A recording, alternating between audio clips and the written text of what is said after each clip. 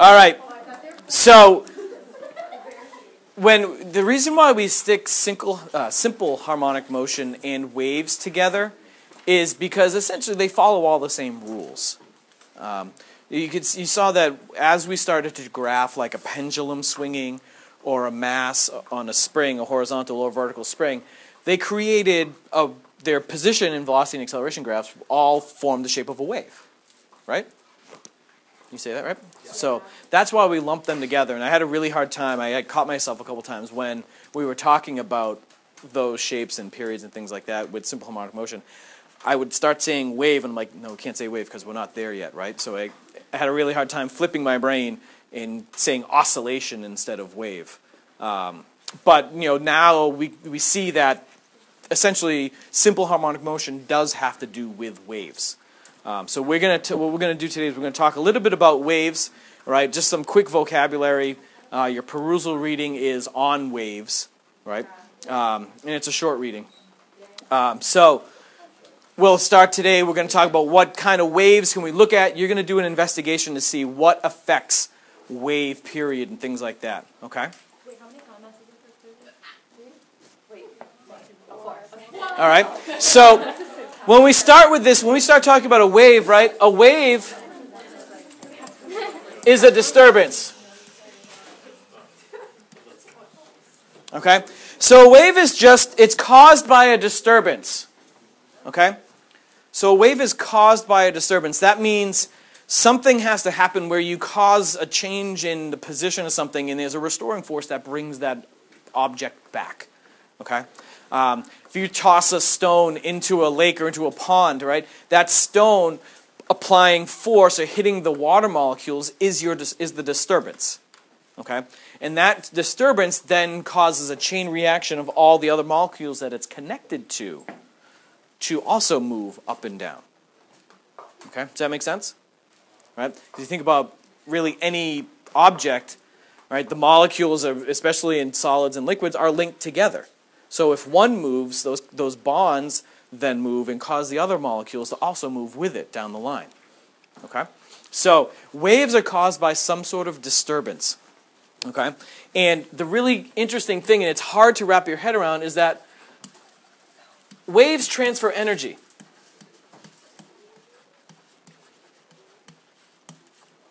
Okay? They transfer energy. So the energy, when you see a wave dispersing, right, whether it's an ocean wave, whether it's a ripple in a pond, whatever it may be, it's the energy, not that you see, but that's what's causing the wave to propagate or to move, right? When we talk about waves moving, we use the word propagate. That means that a wave is moving, okay, or the disturbance is moving. They transfer the energy, but what they don't do is cause the object or the particle to move or to travel.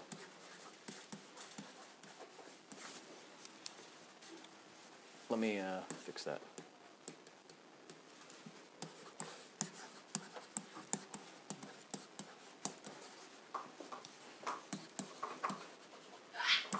Okay? So, again, what you would see, and I wish I could, there's things there, but I can't just do an animation on this quickly. But when you cause a disturbance, right, what you would see is, you see maybe this particle, right?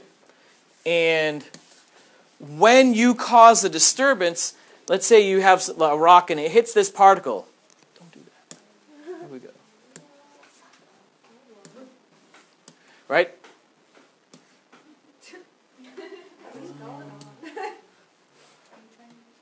I just want to use the move. Why won't it let me move it?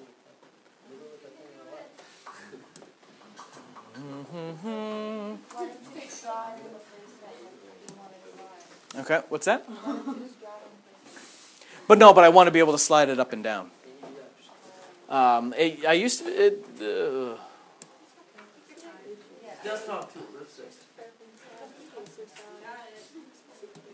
No, I don't want that. Thing on the left, right? Yeah, like that. Yeah, you just drag it around. No. Hold Thing on the far left, hold it. There you go. I don't like that, but okay. So when this rock comes down and hits this particle, right, it's going to cause it to go down. but it's connected to other things, right? That want other particles, other molecules that want to pull it back up. So it's going to go here, right? It's going to slide back up, and it's going to have this vibratory, simple harmonic motion, okay? Well, this thing is connected to other things, right? It's connected to other molecules. So when this one moves, the other one moves. And then the chain reaction down the line moves as well. So that we see this go up and down, and there's friction in there, so that's why it eventually stops. But it causes that motion to go through the line, and it's because of the energy that gets transferred from the rock to the particle, and then all the other particles as it goes down the line. Okay? But, and this is the crazy thing, this thing never moves with the wave. So it's not like this particle, right, decides to, go... It didn't give it to me. So it's not like when this rock hits the particle doesn't go down that with the wave. Okay? It doesn't happen. It can only do this. And if you think about it, the disturbance is only pushing down. So how could you have a force being applied downwards on the particle cause the particle to go that way? Doesn't make sense, right? Right? So it's because everything is linked together that when this goes down, it causes a chain reaction in all the other ones. And that's what causes the wave to travel this way because of the chain reaction of the thing going, of the energy of the wave going through it. Yep. So does it cause other particles to move? Yeah. Yeah, because they're all linked. That one particle doesn't move, but then the next one moves? Well, the other particles also just go up and down as well. Up and down like that. Yep. What happens when all the energy passes through the whole, like what happens when it goes to the last particle? Does it go back, or what happens? It depends on what is at the end. So if it hits like if we're talking about, let's say like a lake with a dam, if it hits the dam, right, it may bounce back. And then it goes.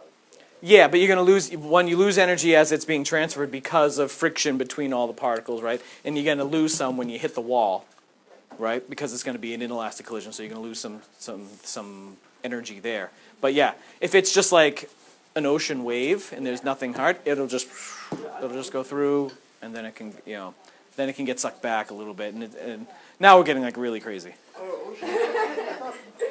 Dan? Does it lose energy as it travels along? It can, yeah. It's really interesting. There's a cool, if anyone ever really is interested in it, there's a cool book called The Wave. I know, right? It's awesome. There's this woman, author named Susan Casey. She's written 3 books. I've read them all because she has a really cool way of writing where she finds like a really interesting topic, and she looks at it from 2 points of view that you don't think are connected.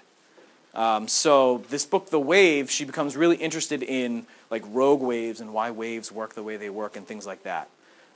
So there's a lot of wave science, and how come out of nowhere we can get like 80-foot, 100-foot waves, right? And how come some places in the world seem to be more predisposed to rogue waves and these killer waves as other places, okay?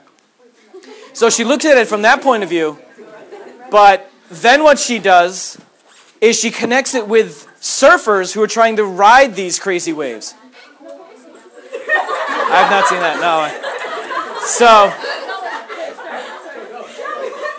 So, all right, I know you guys are trying to do the wave. I was interested in his explanation. So, one of the things that's really interesting is that they have found that these waves, some of these crazy waves, right, they actually, first of all, like, scientists don't understand waves very well. It's crazy. It's crazy when you talk about like ocean waves. It's pretty much impossible for scientists to predict these crazy killer waves because there's so much that goes into terms of currents and other waves, and you throw wind in there, and that messes things up. So they think that these waves essentially, they follow quantum mechanical theories. So it's weird to think that it's really cool though. But it's cool because she links these big waves to surfers and how surfers are trying to ride these crazy huge waves. There's one place off the coast of like Mexico. It's called the Cortez Bank, and it will put up 80 to 100-foot waves. And to give you an idea of how big and how fast these things are, an 80-foot wave has more energy in it than the city of San Francisco would use in a year. Oh, wow. Okay? The surfers, when you're going on these waves, when they're riding a wave that's, say, 80 feet tall, you're traveling so fast that the fins in your surfboard are actually causing the water to boil. It's called cavitation. So you're actually boiling the water because of the friction between the fins and the wave, right? And that is really, that's actually really bad. Because what happens is now you have no friction between the waves, so you're actually slowing down and you're going up the wave. So when the wave crests and comes down and you're going up the wave, that's a really bad thing. Because you're traveling 80 miles an hour on this wave and you're going the way wrong direction. But you slow down, right? You slow down at some point because you're slowing down because of now there's nothing. Finally, you slow down, the water stops boiling. And you go. If you fell in, would you like boil? Like, No. We're talking like fins. no, it makes sense. Like, would you like get burnt from the No. I mean, it's like a very minuscule spot. So, How do they know that you're boiling water? Like, how do you know that? How do they know that you're going so fast? How do you measure that? I don't know like how the scientists do it, but I know that the surfers will actually be like, I'm slowing down. Why am I going this way as I'm falling down a cliff? How come I'm falling essentially up a cliff? So, like, do they feel like heat? Yeah, they can't move. No, they don't feel heat, but like they can't move. Right? Because there's no friction now between them, and you need that friction to be able to move. Right? It's nuts. Let's if you want, we'll talk at the end of class if you want to get more into stuff like that. But it's pretty cool. So, again, the energy gets transferred, but not the particle. The particle just moves up and down and creates a chain reaction. If this is this related to this, yes. If it has to do with surfing, we'll talk later.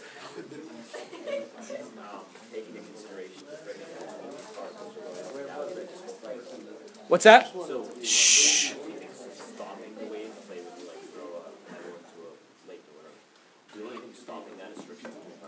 Right. Yeah. And everything that we deal with, again, in physics land is frictionless.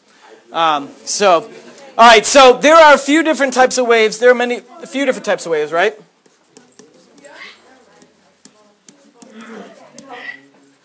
Okay. The first ones we could talk about are electromagnetic waves. Okay? Now, electromagnetic waves is a catch-all phrase for X-rays, radio waves, microwaves, right? Visible light, right? Ultraviolet, infrared, okay? Those are all forms of what we say are electromagnetic waves, okay? Yes, the whole spectrum thing that you've seen from like 0 to however many nanometers of wavelength, things like that, okay? So, electromagnetic waves we're not going to talk about, we're not going to worry about, all right? But it's a big catch-all for a lot of different things that we've heard before, okay?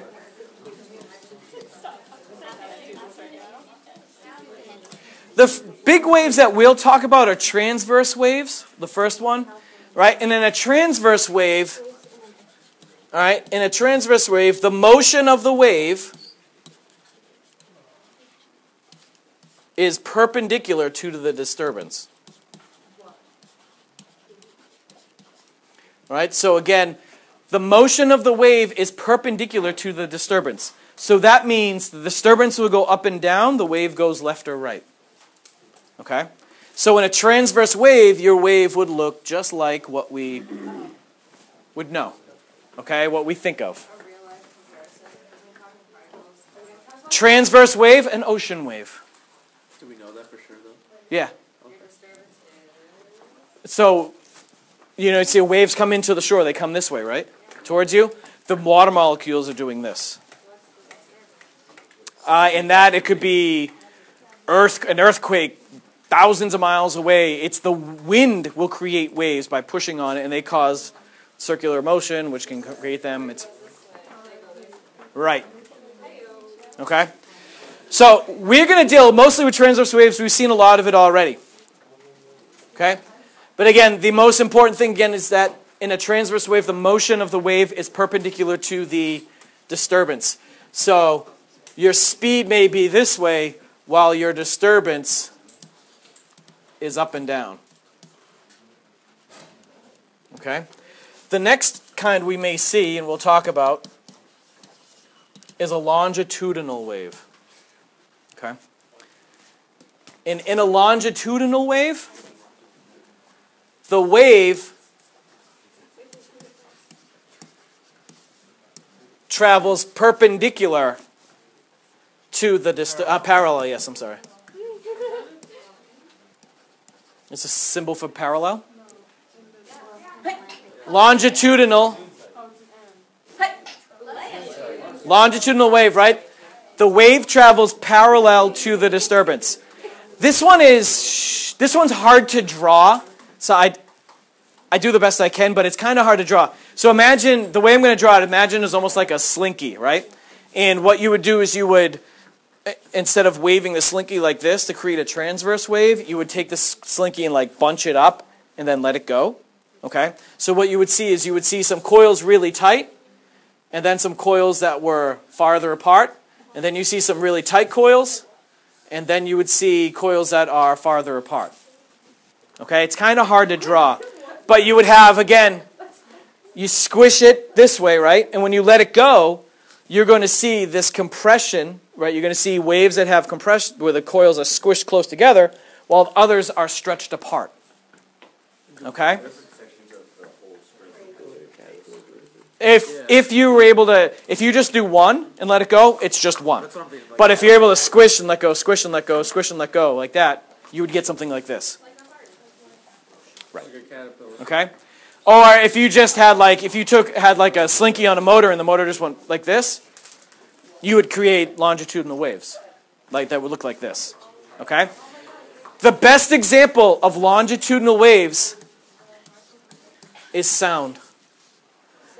Sound waves are longitudinal waves. Because what you're doing is, if you think of a speaker creates a sound wave by having the cone push on the air, right? So what it's doing is when it pushes the air, it's compressing it. And then the pressure in the air molecules causes it to expand, which then compresses these molecules, and then it expands, and it goes down the line like that. So sound waves are longitudinal waves. Okay? And it's just kind of hard. I wouldn't worry too much about how to draw them. In your book, it looks just like this. Just with a nicer drawing, but like this. So in this, again, the motion is this way, while the disturbance is also this way. Okay? And the last thing we'll talk about, and you guys pretty much already know it, but it's good to put it down there. Let's say we have a wave, right? A nice transverse wave, right? Okay? There's a couple parts of the wave that you need to know, okay?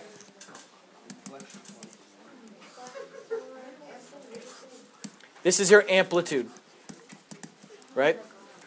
Your amplitude is the distance from your equilibrium point to the peak, okay?